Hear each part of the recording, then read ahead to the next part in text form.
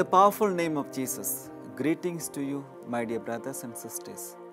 Today, on 23rd of March, we celebrate the feast of St. Turibius of Mogrovejo, who was born on 16th November in 1538 in Spain. He first studied in the humanities and the law before serving as a professor. He fasted, prayed, and gave generously to the poor, and eventually he began the habit of praying the Rosary and the little office in honor of Blessed Virgin Mary. When the Archbishopric of Lima became vacant, King Philip II wanted Turibius, who was a layman, to be consecrated as the missionary archbishop of the Spanish colony of Peru. Turibius cited all the canons that forbade giving a layman the ecclesiastical dignities, but he was overruled. He was ordained a priest and later on a bishop. He was a noted and charismatic preacher who set about baptizing and catechizing the natives.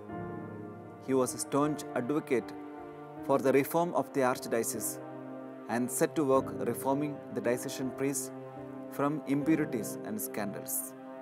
To the indigenous Peruvians, the archbishop was herald of the gospel, but to many colonists who showed no sign of their Catholic origin, he was a prophetic scourge.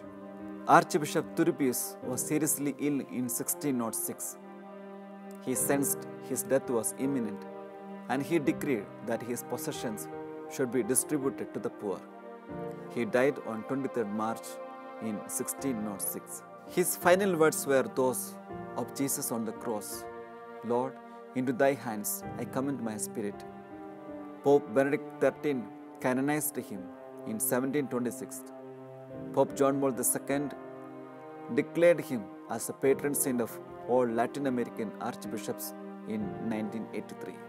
On this day, as we celebrate the feast of Saint Turibius, let us seek his intercession, that through fasting and prayer, we may become heralds of gospel and reform ourselves from all impurities and scandals.